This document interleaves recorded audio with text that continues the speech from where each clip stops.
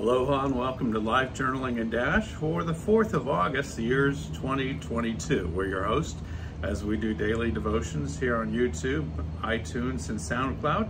I'm David in purple, and that's Uvella in purple today as we read 2 Kings chapter 22, 2 Chronicles chapter 34, and John chapter 6. I did this the Japanese way, right? Where they put the hands here. So the 6th. And we are so glad to see you here doing the daily devotions. We make each other laugh. Today I'm calling it Be Proactive. And before I get into that, let's be proactive with asking Uvella for a prayer to start us off with our daily devotions. Thank you, Lord Jesus, for everything that you have done for us. Thank you for guiding us and directing us. Thank you for your word that teaches us how to live according to your righteousness. We ask, Lord, that you take our words and let them encourage others. In your name we pray. Amen. So I'm calling this one Be Proactive. And I'm pulling from John chapter 6, verse 29, where Jesus answered, "The work of God is this, to believe in the one he has sent." And then also from John chapter 6, verses 38, 39, and 40, where it reads, "For I have come down from heaven not to do my will, but to do the will of him who sent me. And this is the will of him who sent me, that I shall lose none of all those he has given me, but raise them up at the last day. For my Father's will is that everyone who looks to the Son and believes in him shall have eternal life, and I will raise them up at the last day." What does this mean? Well, my observation is our job on earth is to believe in God who sent Jesus to us. Later, we will be raised up after our death here on earth to have a life in heaven. Application: how will I be made differently by what I've read today? Our job has been simplified. We must believe in the one true God. How can we do this? Well, to me, it means not allowing too much to the outside world into my life so that I'm not distracted. Now this week, I'm going to talk about you. Uvella draped our new appliances that are still covered with plastic sitting in our unrenovated living room right behind the camera there. And on top of them, she placed some plaques with scripture, both English and Japanese, and one sign that reads "Beach Rules, Rest and Relax." There's also a hard copy of a Bible. Yeah, we still have hard copies sitting on top of the covered up brand new stove, also wrapped in plastic. We could be focused on the unused new appliances and lack of progress with the renovations, going on 2 years. Instead, I am able to focus on Jesus and God who sent him as I read the scripture on the plaques. Again, I'm reading both, it's in English and Japanese. My vision and focus is directed at Jesus on purpose. My prayer: Lord, thank you for simple instructions. Help me to make good choices that are proactive and not reactive while I remain on earth, to be in the world but not of the world. Amen. You had no idea that you were refocusing me. And it really, I woke up today and it was a difference. I was like, okay, embrace the next 8 months that we could be here waiting on permits. Well, I do want to correct you. You said it's been almost 2 years. It's been well over 2 years. Yeah, we're on the other side of the 2 years where I say almost. Yeah. 2.5. Yeah, 2.5. One of the things, so what's 8 more? You know, one of the things I learned from a friend, Kathy, is to use what you have when it comes to decorating your home. And we have all this Hawaii material, and so and shells. So whenever it was, all right, what can you do to make your stay look a little bit more like a home instead of looking at unused, brand new appliances wrapped in plastic and some in boxes? What can you do? So use what you have, wrapped it in some of that material. It's interesting, the shells we have were not collected here in Hawaii. We imported them from all over the world. We traveled pretty far. Did you put out more shells? No. Okay. No. Just the one from Okinawa. Well, there's those, and then we have the ones in the bathroom. But anyway, we digress for their daily devotions.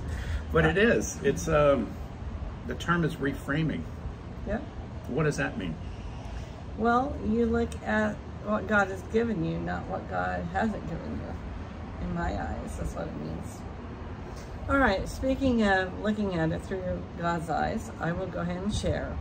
In both 2 Kings 22, 1 and 2, and 2 Chronicles 34, 1 and 2, it says, Josiah was 8 years old when he became king, and he reigned in Jerusalem 31 years. He did what was right in the eyes of the Lord and followed the ways of his father David, not turning aside to the right or to the left. My observation: whenever the Bible talks about the kings of Judah and Israel, it says either he did what was right in the eyes of the Lord, or he did evil in the eyes of the Lord. My application: how will I be changed by what I said, by what I read today?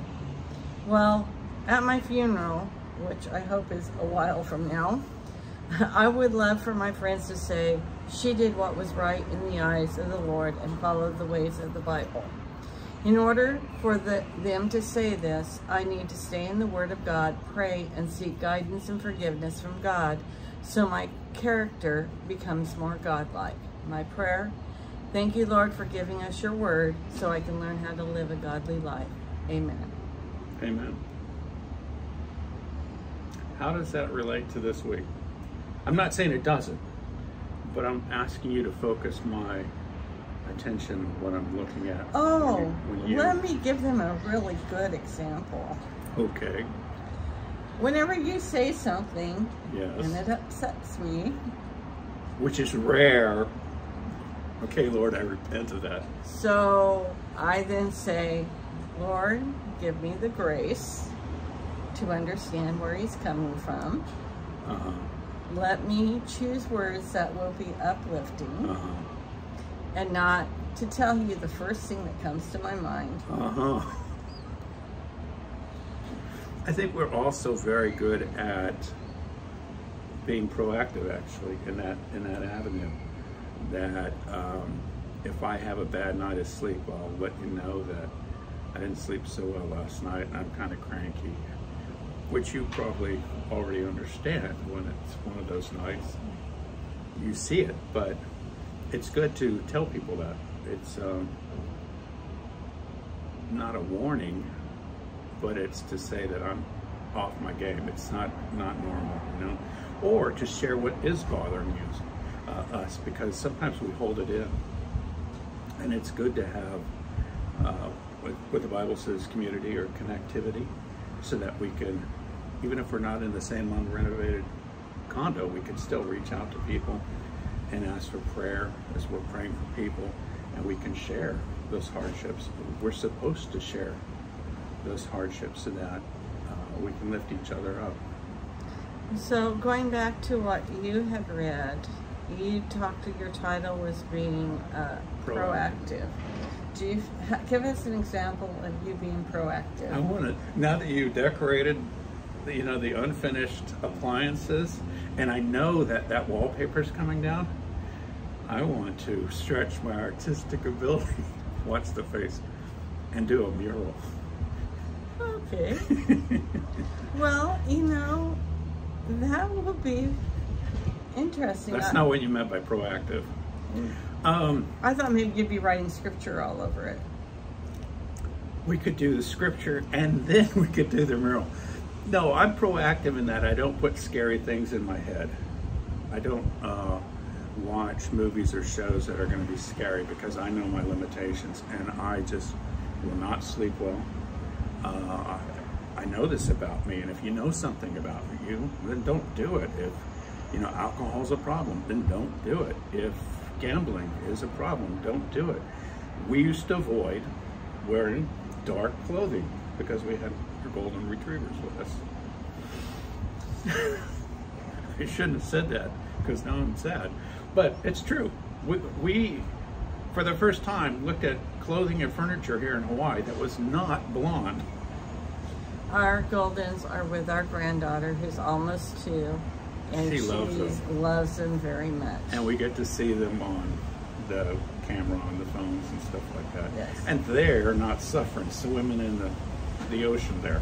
Yes.